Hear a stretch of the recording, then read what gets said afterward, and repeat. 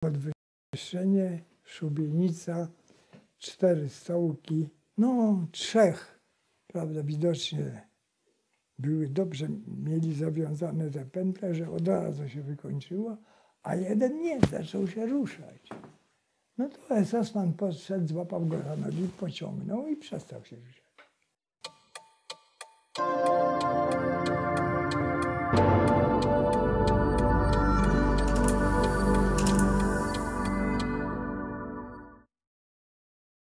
Byliśmy na kwarantannie, no i ja na tej kwarantannie jakieś zaziębienie złapałem z lekką gorączką, w związku z tym wsadzili mi na rewir od razu. Na tym rewirze Gross-Rosen od razu mnie uznano za podejrzanego o suchoty, o gruźlicę. Trafiłem na salę dla gruźlików. No, ta sala wyglądała strasznie. No, takie pomieszczenie niezbyt duże, 3-piętrowe łóżka i na każdym leży pod kocem, nago oczywiście na silniku, ten chory z puszką, w którą pluje. No więc ja od razu się trapnąłem, że muszę iść na samą górę, żeby nikt na mnie nie napluł. No i tam trafiłem, no i jakoś tam opamiętali się po kilku dniach i wzięli mnie z tej celi. Okazało się, że już nie mam zaziębienia i udało mi się zostać takim właśnie funkcyjnym w tym szpitalu. Zostałem tym funkcyjnym na sali dla tych rekonwalescentów. Wiecie, czym ta sala się różniła od innych sal? Tym, że miała największą śmiertelność. Wszystkie beznadziejne przypadki tam trafiały. No tam pamiętam taką śmierć chłopaka, który umierał. No on był nieprzytomny, on krzyczał: umieram, chodźcie ze mną. Nie, odchodzę, chodźcie ze mną. To takie wrażenia się zapamiętuje na całe życie.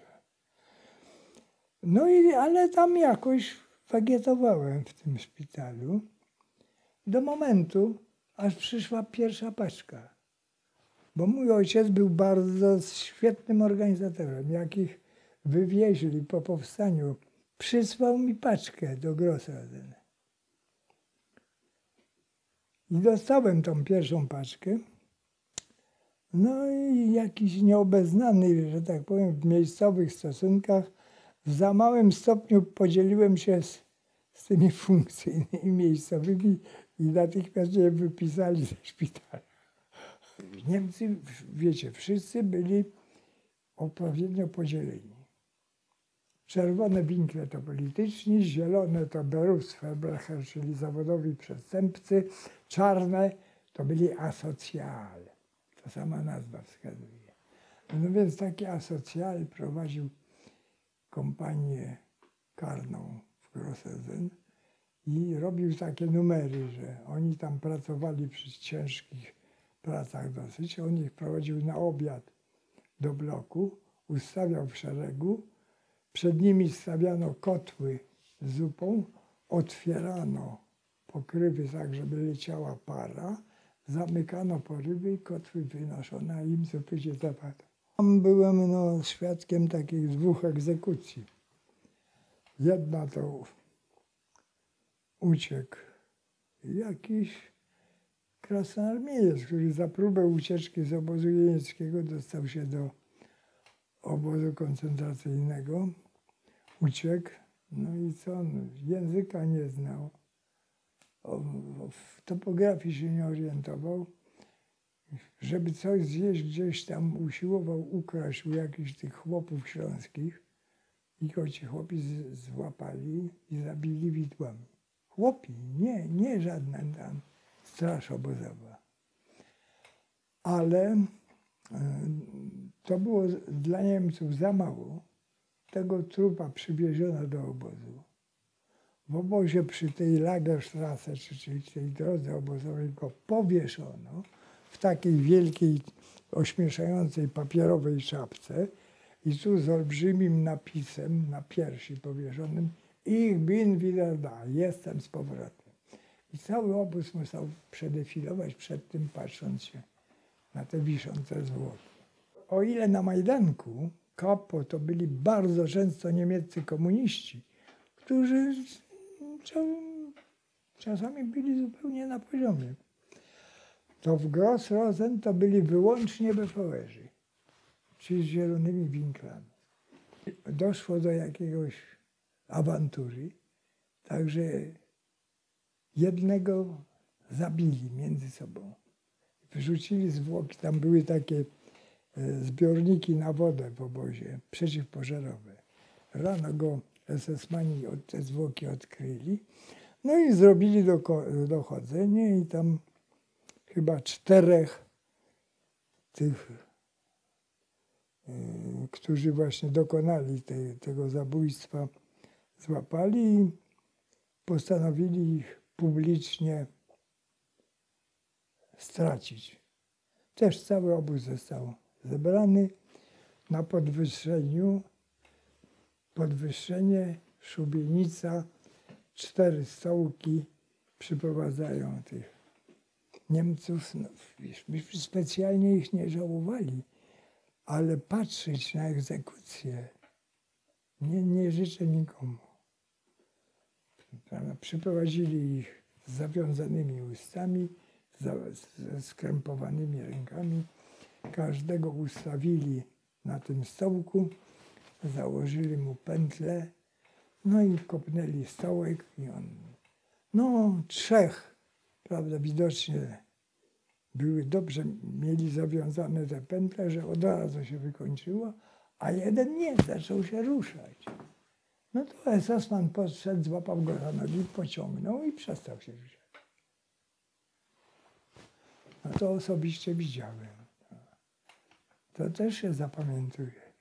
Udało mi się poprzez kontakty z kolegami, którzy byli tam w Lagerszajbstube, to było takie biuro obozowe, przenieśli mnie na inny blok. Na taki blok dla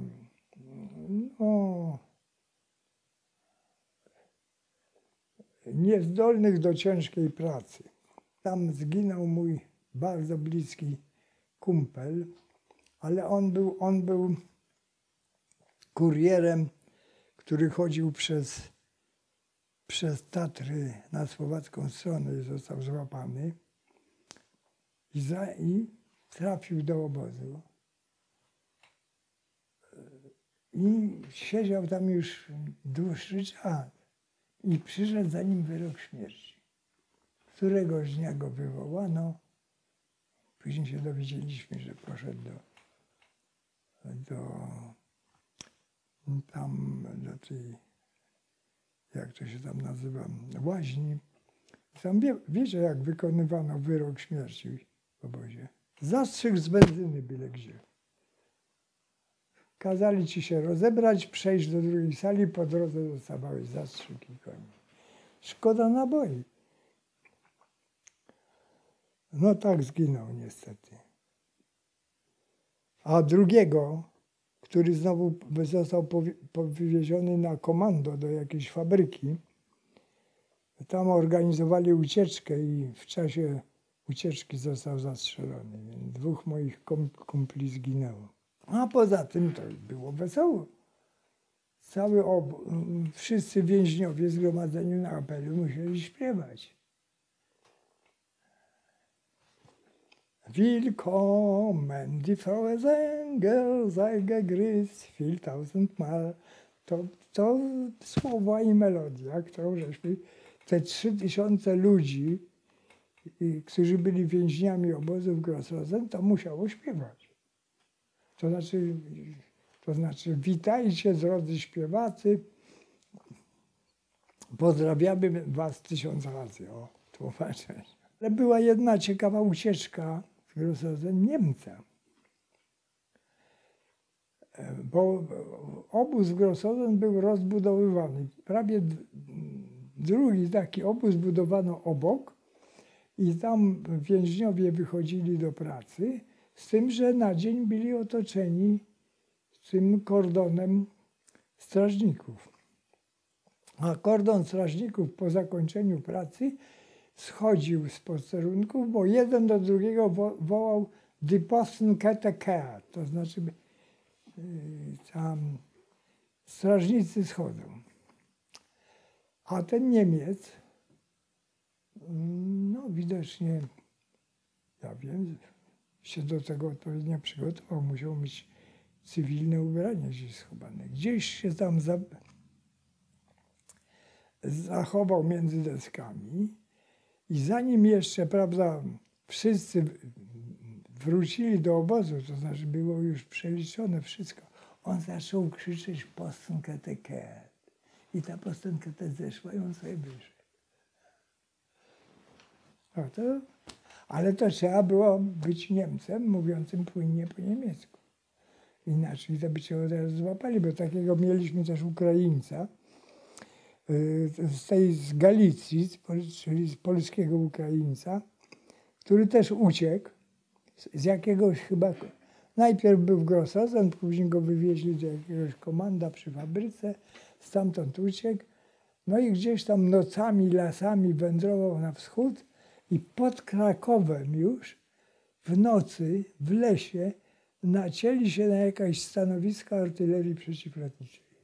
I złapali ich ponownie i jako zupełnie innych przywieziono z powrotem do Gross-Rosen.